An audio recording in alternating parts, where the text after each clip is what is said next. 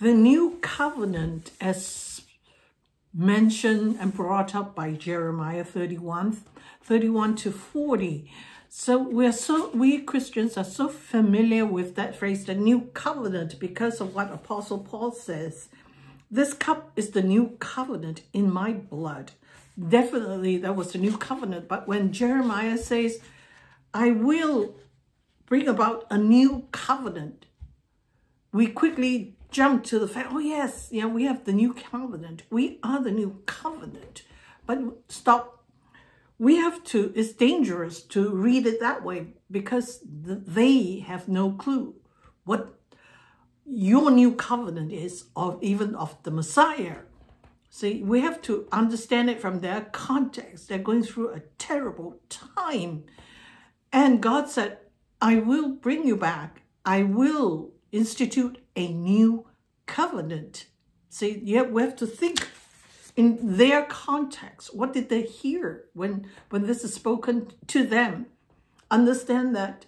See, I guess because we quickly we read the Old Testament into our context, and we miss the rich tapestry of their struggles, of what God is trying to teach them. These would, the new covenant in our Lord Jesus would not happen for another 500-600 years. So they have no concept of it. So we must read it in their context. What do they hear about this new covenant? If we read the details of what God is going to do from Jeremiah 31 to 40, it says, 31 definitely says, behold, the days come, saith the Lord, that I will make a new covenant with the house of Israel and Judah. So a little about that later on. And not according to the covenant that I made with their fathers, see, to bring them out of the land of Egypt, which my covenant they break, although I am a husband to them, saith the Lord. And this shall be the covenant I will make with the house of Israel. Whoa. See, that it's packed with meaning there. So if we just read a new covenant in my blood, then we fail to see what Jeremiah, the word of the Lord, is trying to tell us here. Is one thing I learned is to correct the fallacy that we have even today. So, as what is new covenant? The previous covenant, the Sinaitic covenant, they know. Okay, it's written on tablets, the 10 Commandments written outside. They have to have the priest to tell them, be obedient. This is what you do. It's all laid out in the Torah. Here, the new covenant, God says, I will put them in their heart. So it's not be external, it's going to be internal. So they know. No longer will somebody needs to tell them each. So now it becomes the individual's responsibility to be obedient. No longer will the sins of the father be visited on the children to the 3rd and 4th generation. Each one is responsible. And if we read what the new covenant is, a repetition of the old covenant, really, except God said, I will be in their heart. I will give them the power and ability to be obedient. That is the new covenant. And even to us today, we, with the whole help of the Holy Spirit, is given the power to be obedient the same way. And then we think, did they have the Holy Spirit? We have it. We're better off than them. No. God is spirit. And he would be in their hearts, in the spirit. But the Spirit is poured liberally after the ascension of our Lord Jesus. Why? Maybe we need it more. If you look at the distractions and the temptations we have today, it's much, we definitely will concur that it's much more than those days. So we're not better off or anything. So we cannot compare. And we are more privileged than they are. I mean, that would be wrong to think that. So here, Verse 33, but this shall be the covenant I will make with the house of Israel after those days. I will put my law in their inmost parts and write it in their hearts. I will be their God, and they shall be my people. And they shall teach no more every man his neighbor and every man his brother, saying, Know the Lord. For they shall all know me, from the least of them unto the greatest, saith the Lord. I will forgive their iniquity. I will remember their sin no more. See, there is this commentator who says, well, there are things that sins we keep harping on. I'm sorry, Lord, I'm sorry, that I did this, major sins.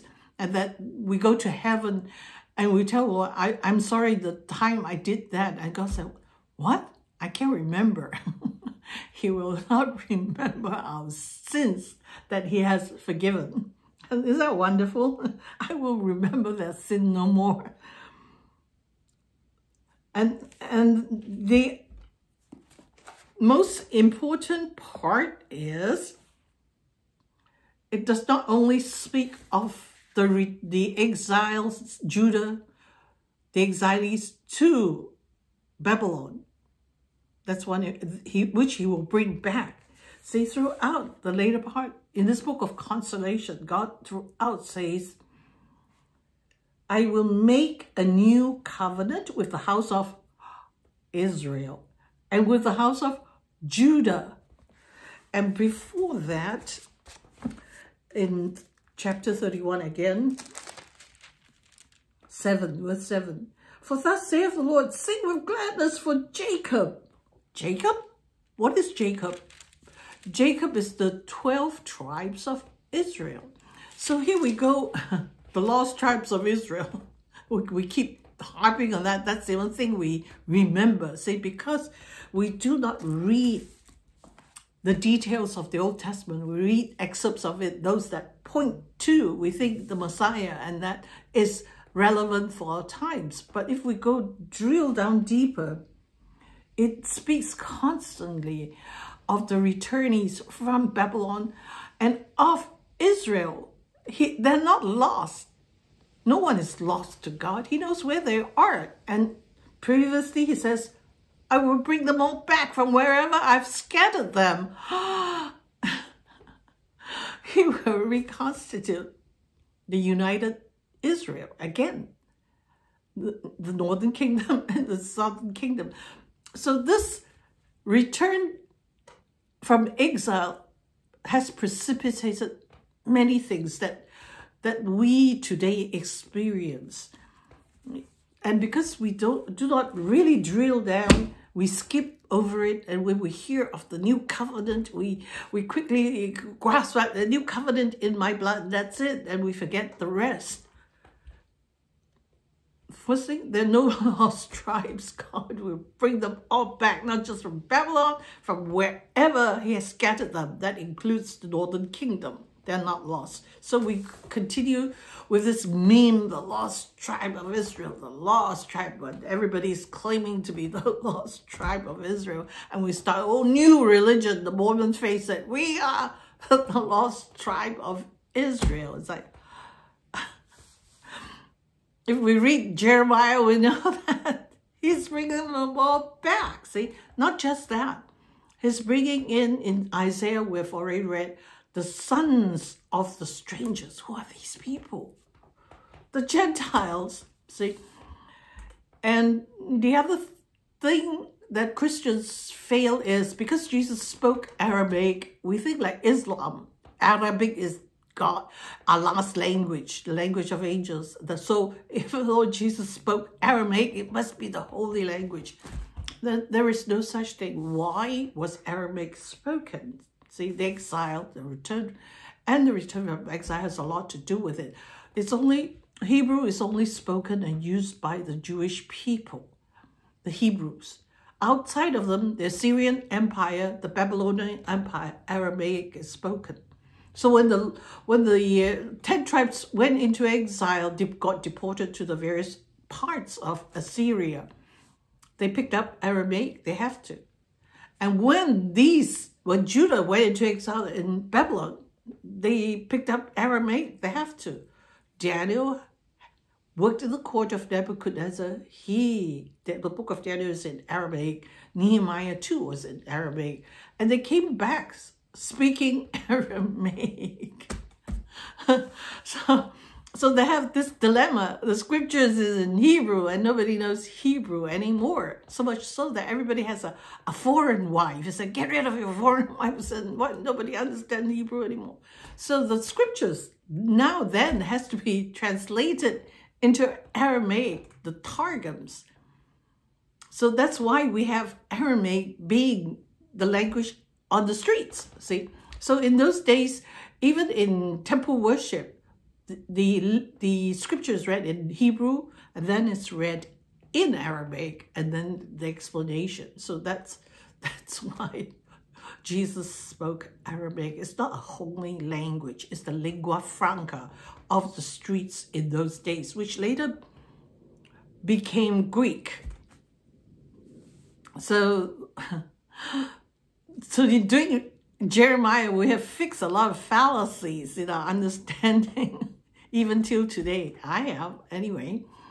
And I will continue soon in the next post regarding that. We'll continue with Jeremiah. We are almost to the end of it, and I didn't think it would be so exciting. It is. One more thing. Here in the New Covenant, God says, I will, I will, I will. So the commentator says, the great I Am says, I will. This is marriage language. Will you take this man as your lawful wedded husband? Will take this woman? I will. So God, especially in 31, verse 32, second part, it says, oh, they broke the covenant, the Sinaitic covenant, although I was a husband unto them. So this is marriage covenant language. I will, I will. God has always understood himself to be the husband of Israel. You are my bride. And this new covenant, he re-emphasizes and restores that marriage covenant. He did not break it, but his bride, the Hebrews, broke it. But he says, I will, I will, I will. Imagine the great I Am says, I will, to you, to me. One further thing that I found from Andrew Shear's book on the new covenant.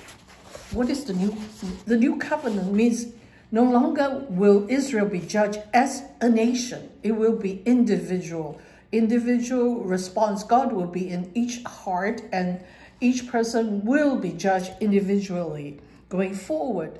And not just that, there is reference to the house of Israel, house of Judah. So from now on, it is the ideal universal people of God that is in view, that Israel, the new Israel, is one of the many nations, the nations of the world, that Jeremiah comes, he has to tear down the old Israel, the old notion of a nation favored by God, but he has to tear that down, build it up into one of the nations of the world, which we are included. So it's lastly, this new Israel is promised in verse 29, that they will no longer die for their parents' sin. So this new covenant is significant in that sense.